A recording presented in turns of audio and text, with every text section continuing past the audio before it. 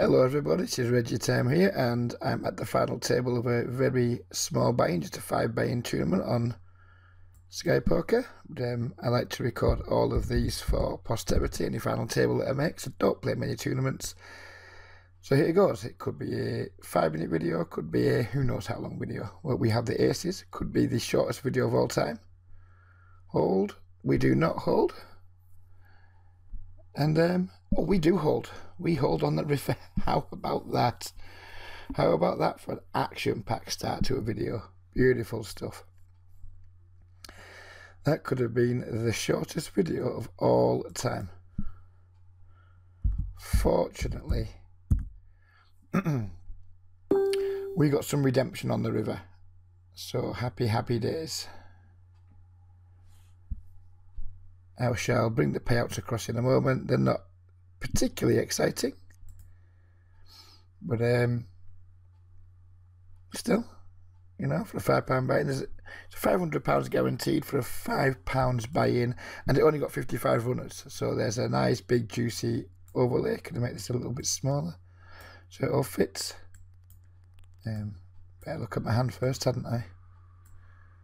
Yeah. So there was just the 52 runners to start with, sort of massive overlay, which is always nice. And the payments are, we've already guaranteed 40, 185 up top. Yeah, so let's see how we can do.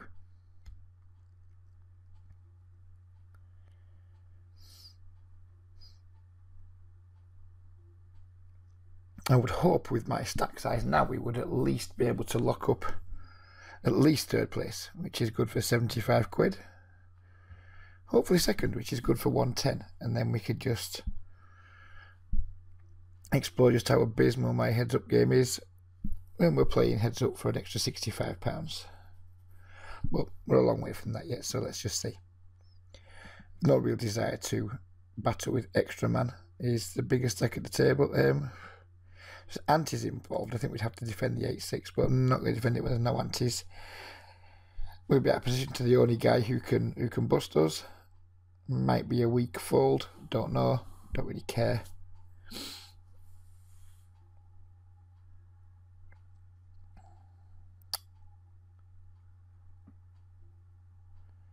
I don't mind extra man doing a lot of the donkey work here and just wiping out most of the field. What are you going to do, Elderon? You're going to lose. So now we are guaranteed 4th place money, which is £55. We are balling. Just limp. Let's see if Wacko will let me limp. I saw Doug Polk doing it the other day. Maybe he was doing it because he's up against better players, who knows. But I think on this board texture, we're just going to bet with our 5. Win the 4, we're happy with that.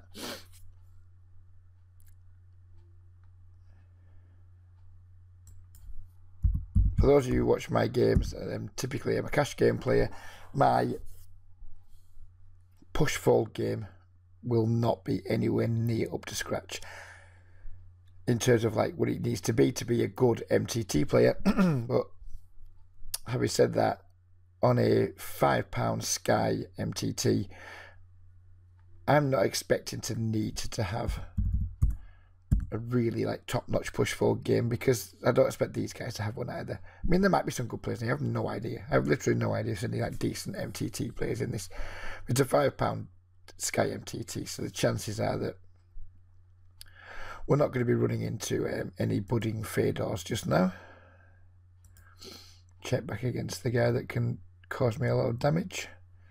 They're playing really weak. I don't really care too much that I'm playing really weak. I guess we have to call for a chop here, are we? I'm not going to try and bluff him. Not that bothered. We'll just take the chop and move on. I don't no interest in. I want to win this tournament just because. Well, I want to win it because it's £185, which is nice. But I also want to win it just because I like to win. So I am taking it seriously, and I'm just not going to tangle with this gentleman, this extra man, without either having a hand or until it's absolutely necessary. There's just no reason right now to seems no reason right now for me to be butting heads with him. Excuse me. Pick up the call again. We're just going to check back, and I may call some rivers here because there are some draws. He can have 5-6 good shots. He was just in the small blind, wasn't he? So he can have some kind of good shots too. So check back here.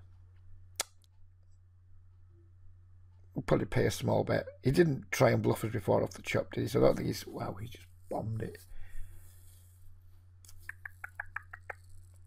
Just preserve my chips at this point. Don't need to be calling 9,000 chip bets. Only put 3,000 into the pot. And again,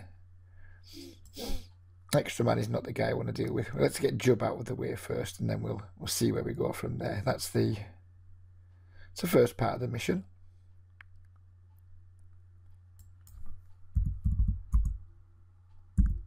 Put a little bit of wacko earlier. He seemed pretty tight. Jub's been splashy, but I was at the penultimate table with him, whatever you want to call it. But I bet I only played no more than 20-25 hands with him, and he was a bit aggressive when he had a stack. Then I was lucky enough to double through him, and he shoved 3 or 4 times. And both times I saw him get it in, he got it in with like hands that you would expect people to shove with. So don't know a lot about him. He might just have been having hands. He might just be aware of how to play his short stack. Who knows? Hopefully Wacko just calls it off here and one of them gets severely damaged. Having 2 of them hanging around on that stack size is somewhat irritating.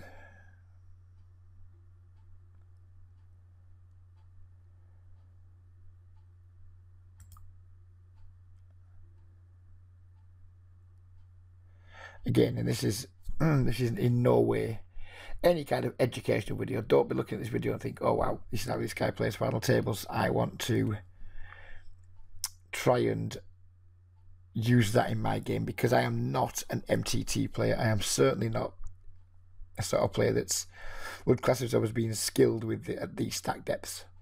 You know, like whatever it is, 15 blinds effective. Is it 20 blinds effective with the 2 short stacks?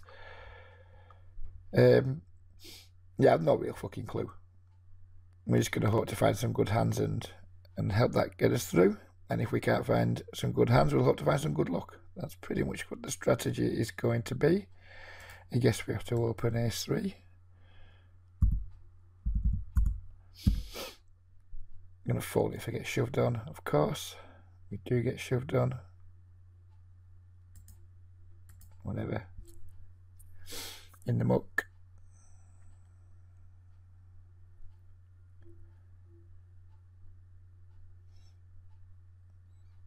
I do have a tendency whenever I play tournaments, I think my stealing and chip accumulation. Well, chip accumulation is good because when stacks are deep at the start of the tournaments, I think that's really good. But I do tend to blind away more than perhaps some players would. Some better tournament players than me would. I think I'm a little bit too nitty for like super short-handed tournament play. But again, on Sky Poker, where I'm not expecting the overall skill level to be that high, I'm expecting to be less of an issue. The last time I played a final table, it was a $35 deep stack on 888. You can look back on my videos if you haven't seen it and look how I played that. I managed to win it. I was lucky enough to win it. But I don't think I played particularly well at the final table. I think I just got lucky at the right time. So it was more of a victory for luck than skill, I think. Obviously, we're going to snap it off with the Ace King. We are in great shape. Not in great shape anymore. And there we go. Really don't like his jam there. Well, I don't know. I don't like it. Feels horrible to me. Maybe it isn't. Who knows? As I said earlier, he did seem kind of like pretty jam happy. Be quite disappointed if we finish up 4th. I don't think I've sucked out very often in this tournament, if at all. Kind of not really been all in until the last couple of tables when stacks that's just the way the game plays out. It'd be quite disappointing if I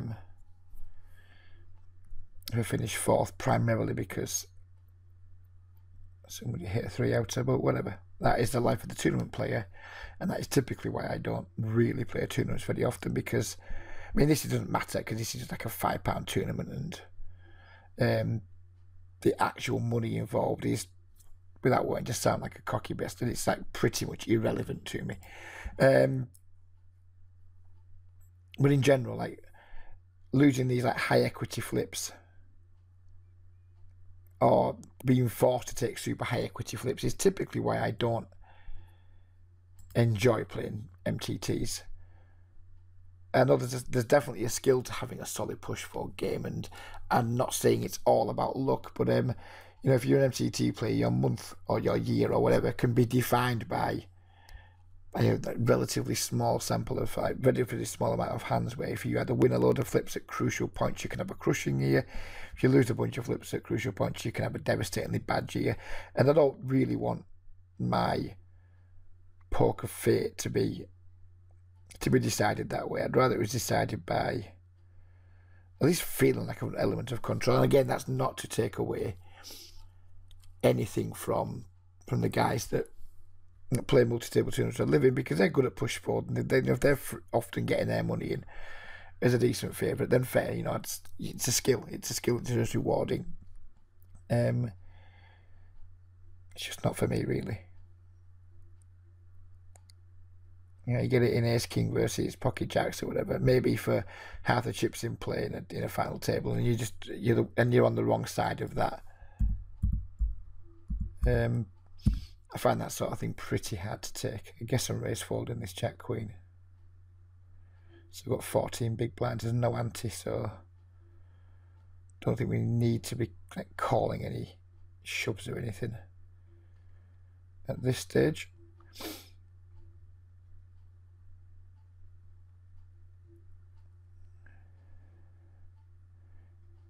Guess I'm going to be defending versus that snap min raise from Job. Unless extra man comes along with a raise or something. Completely brick, so I guess it's just check fold time. We just have nothing going on for us here.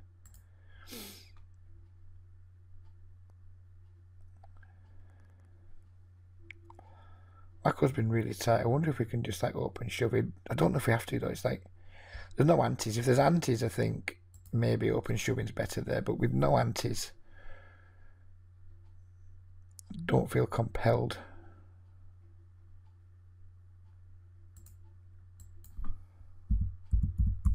I feel compelled to just try and steal with any two cards against Wacko.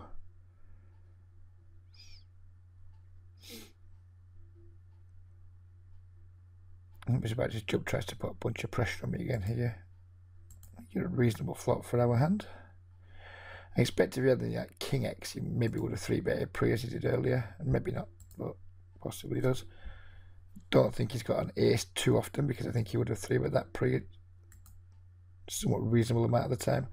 Just going to check it down. I hope my queen's good, and it absolutely wasn't good.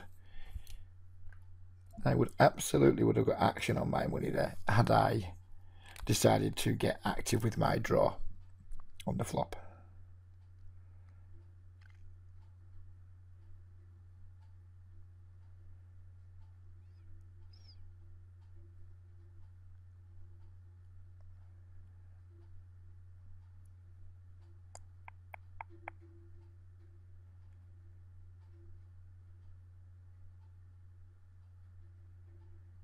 Extra man's been particularly gentle from the small blind, which is welcome. Jub's definitely the most active player here. I think Jub's going to be the guy that possibly has the yo-yo stack. If we're going to get any action on our money pre-flop, Jub seems like the most likely guy we're going to get it from. It's a shame. It's a shame we couldn't make the Ace-King hold against him. 13 big blinds right now. No antes. 6 minutes left on this level.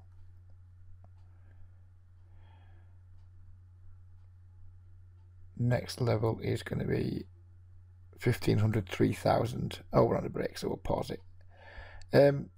Yeah, we'll just pause the video and then we'll come back when the break's over.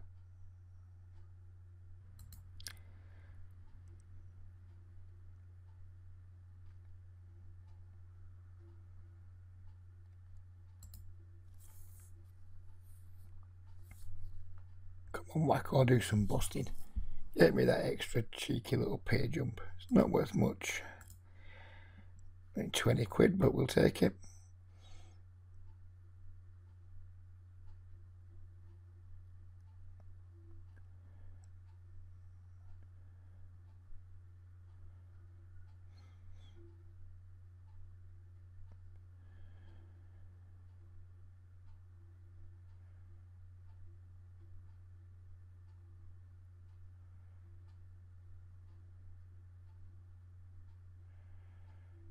Looks like Extra Man isn't back from his rest break yet. Pretty sure Jub should just have been back there. It looks like Extra Man is definitely not in the house right now.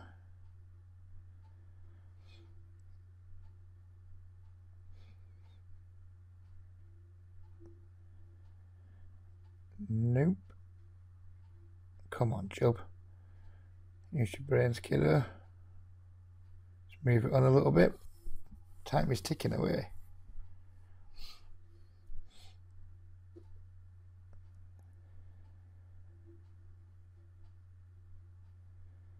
Extra Man, you get to the fan table of a tournament, you've got a massive stack. How do you not make it back from the break? How is that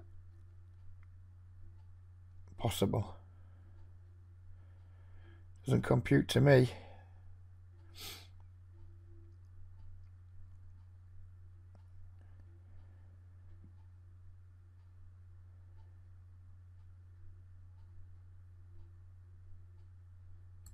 She's giving Jub a license to run right at the moment, I guess, but not much we're going to be able to do about it. I will be probably jamming this Jub's limp, so no. I would have jammed that into Wacko because Wacko does seem to be playing insanely tight. Literally, don't think I've seen him put a chip in the pot of this final table. Yeah, I could be wrong. I hope Jub just doesn't just give him a courtesy double up here. That'd be quite irritating.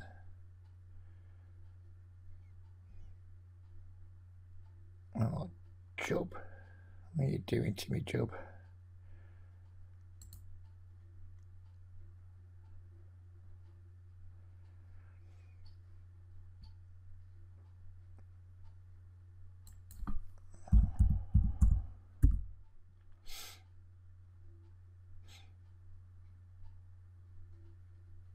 That is not a good flop for me.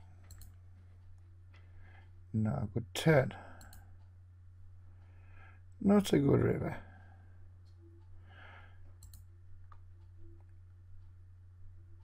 Things have gone a little bit sour, haven't they? Gone from us being like a nice commanding second place to losing as or whatever we were, 70% favourite, to now being the short stack and not having any hands.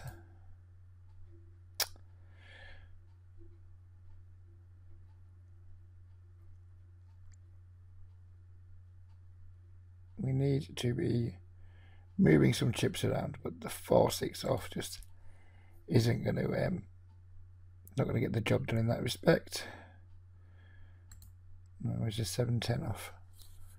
2 minutes 16 away from having a 5 big blind stack, which is pretty alarming. But when we keep getting the queen deuce, etc., really not sure what we can do about it. We will be just jamming any two here into Wacko should we get the opportunity.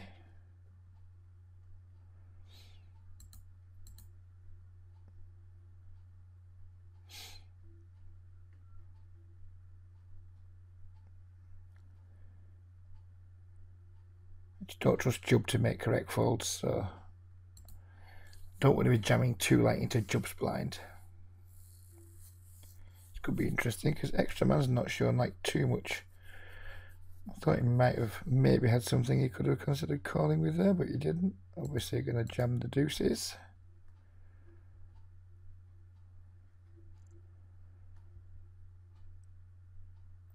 We're a little bit protected by Jub's loose calling ranges by the fact Extra Man was in the big blind there. We're not going to fold the sixes, obviously. Rather not be 3-betting Jacko with him though. Much rather be 3-betting one of these other two guys. Extra man has been very kind from the small blind. Just going to jam into Wacko again.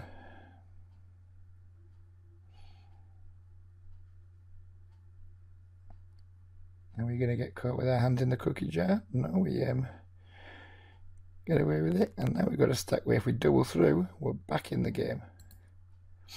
And we've got just 26 seconds left on this level.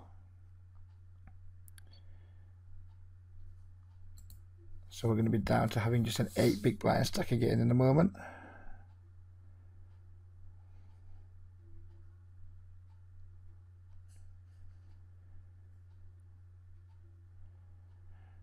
There's not much we can do with the 2-6, but we'll take the blessing of it. At least we saved 1,000 chips by just getting our big blind in time.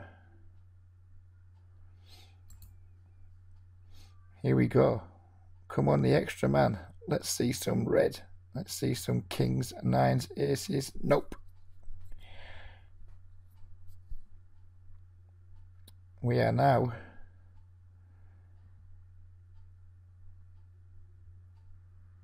I'd say a very strong favourite to finish 4th in this tournament.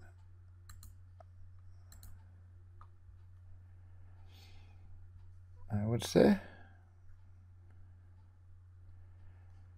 we're going to need to get some good cards and get action on them, or we're going to need just some big clashes going on between other guys. I mean, none of these guys are super safe now. I mean, what, 10, 20, 20. I mean, any double up for me through one of these two guys, and you know, so we can hopefully apply a little bit of pressure to them. 10-9 off. I just don't think it's a jam. It might be. I don't know. I haven't got a clue. I think with antes, it might be a jam. I think without antes, I think it's probably a fold, but I don't know. I just don't know. No, the 9-8 is going to be a fold if we come on extra man. Give us that one last walk. Beautiful.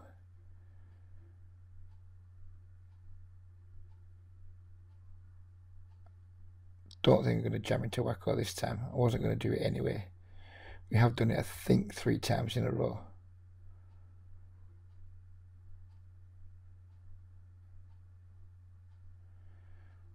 Not going to jam the 7-3. I'm aware I'm probably playing way too nitty here. As I said earlier, I expect I am too nitty for super short stacked high blinds situations. Whatever, it is what it is. It's how I'm made. I don't know how to do it any differently, so I'm just going to stick with my style for now. It's not like I need to study it. I play very few tournaments, so it's not like it's something I really have to get massively obsessed by. We are going to jam the ace though.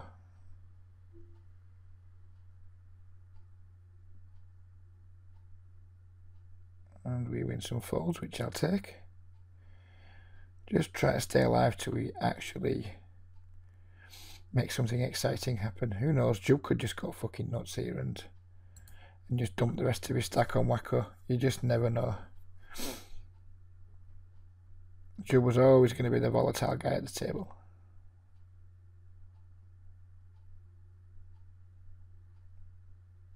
Jam it in his eye, Wacko. That's the spirit, son. Jub calls it off and he's drawing dead. So that is Jub just donating 2nd place to us. Just dumped 20 quid in my lap. We'll take that. Thank you, Jub. Look at Wacko. He's done nothing. Well, it doesn't seem like he's done anything remotely special. He's just knitted it up. And now he's got a commanding chip lead. Fair play to you, Wacko. Fair play to you, sir. And now I feel like I'm free rolling. We get a chance to hopefully spin it up, spin a stack up and jump from 75 to 110, which will be a welcome extra 35 quid. But yeah, we'll take 75 For a £5 buy-in, 75. It's a decent return on our investment, it's fair to say. Who knows? We might still just get lucky. You just never know. We just need to hold here. We don't need to get lucky. We just need to not get unlucky. And unfortunately, we did. So there we go. We won £75. Not going to watch the table. Hope you guys have enjoyed that limited time that we spent playing. But yeah, it's just more for my benefit than anyone else that we record these things, so I can go back and just look at them over time. So yeah, bye for now and take care.